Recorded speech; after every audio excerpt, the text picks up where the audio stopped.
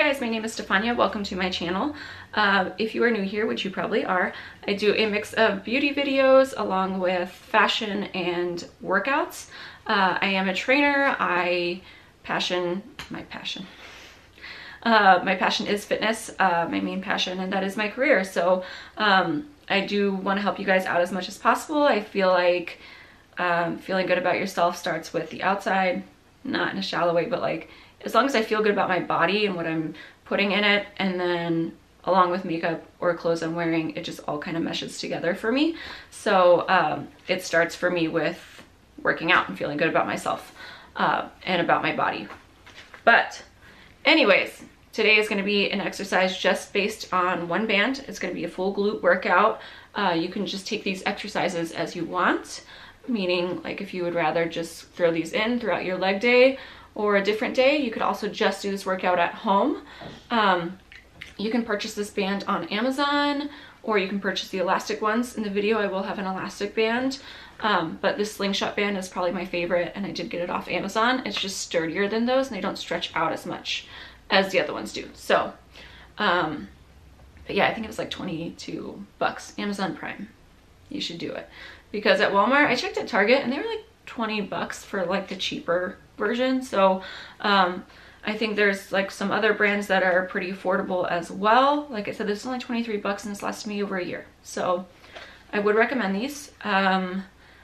My top tips for growing glutes is one, being consistent. I have a hard time with that just because glutes are not my favorite. But I do try to force myself to do at least a few glute exercises 2 to 3 times a week.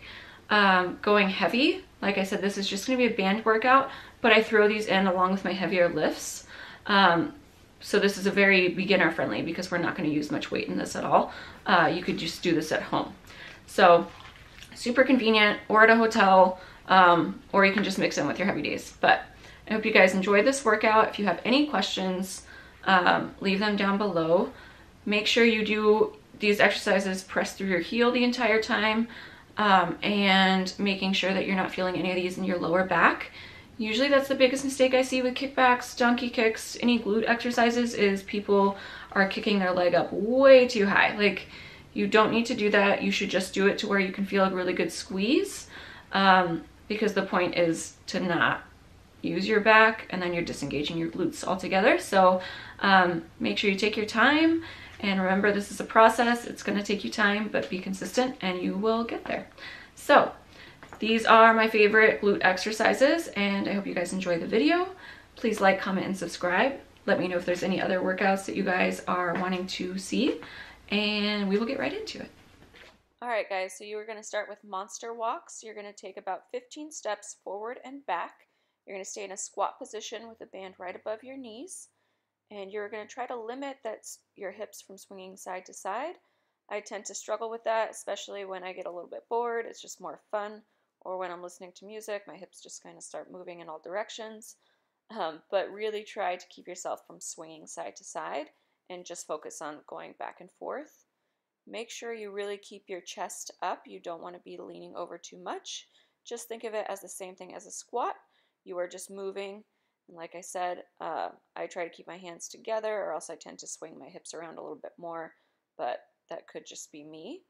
The slower you go, the harder it's going to be, whereas the faster you go, the easier it's going to be.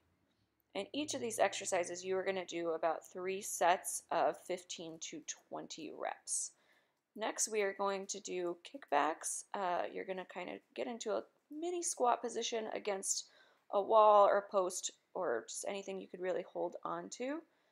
Focus on squeezing that glute as you come back. And like I said, you're not going to kick your leg up too high.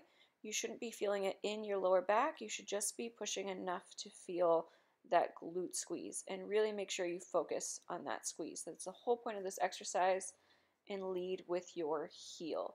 So you can always make it harder by doing a harder band, or adding in another band as well. Next, we are going to go seated abductors. So you're going to lean forward slightly while sitting on a bench. This is mimicking the same thing as if you would do an abductor machine. So nice and slow. I'll show you guys another view so you can see my feet. And you're going to just place those feet together. So nice and slow, coming out, and obviously if you want to do some holds in there, it will make it a little bit harder. Next, we're going to go into glute bridges. So I did grab a weight for this because I wanted it to be a little bit more challenging. If you're at home, you can always just do this without a weight, or you could always grab, like, you know, something you have around the house that's weighted, like a water jug or something. You're going to go heels together for the first set, and then feet wide apart for that second set. Both times making sure you are squeezing your glutes at the top. You can also add in holds on this to make it a little bit harder, and really make sure you focus on pressing with those heels the entire time. So obviously I'm taking a little breather, and then we are going to go into marches.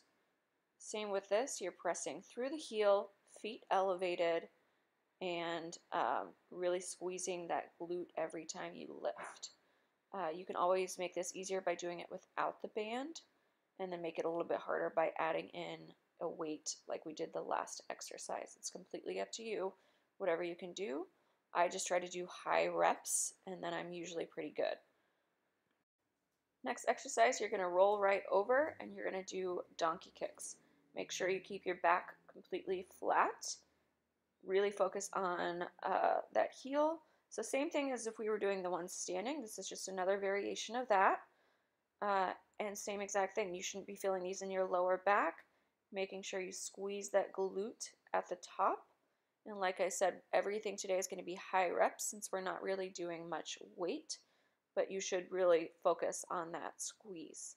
And then, like I said, you can always throw this in between other leg exercises if you don't feel like doing a full glute day.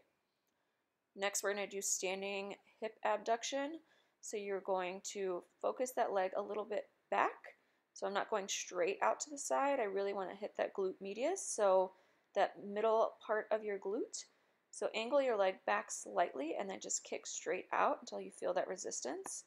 I tend to not be able to go that far out, and I don't need to. So really just focusing so I can feel that squeeze. And then I kind of decided that I wanted to skip that exercise. This is another variation of an abducting machine. I'm not going to do a whole lot of these, but you're going to sit in a squat position, bring those knees apart. And then we are going to go into some jumps here. You can always add this in throughout the exercises just to get your heart rate moving. And this is going to be one of our last exercises. So I do about 5, and then you're going to do turn, 5, turn, 5, turn, 5. And then for our last exercise, we're just going to do some pulse squats. And you're going to do about 10 to 15, depending on how tired you are. That band is going to add some extra resistance, and you're literally just staying very low. You're not going into a full. All right, guys, that is it for my glute workout just using a band. I hope you guys enjoy these exercises. Like I said, you can always make them harder by adding in more weight or just throwing them in throughout your leg exercises, your leg day or whatever day you're doing. They make great like little accessory workouts, and they don't take up a whole bunch of room, so you can usually pretty much do them anywhere in the gym. Just carry your band with you. And that is it. I will see you guys in the next video. I really hope you guys enjoy this, and thanks so much for your guys' support. Bye. I just went to the dentist and I feel like that stuff so hot in here. That's why I had to put my hair up. It's already summer in Arizona. April 1st hit summer. It's gonna be a long summer. I say that every year, and every year, guess what? It's like 8 months out of the year, it's summer here. I don't know why we live here. I can't deal with the cold though, so I guess that's why, but everything's dead, brown, and hot.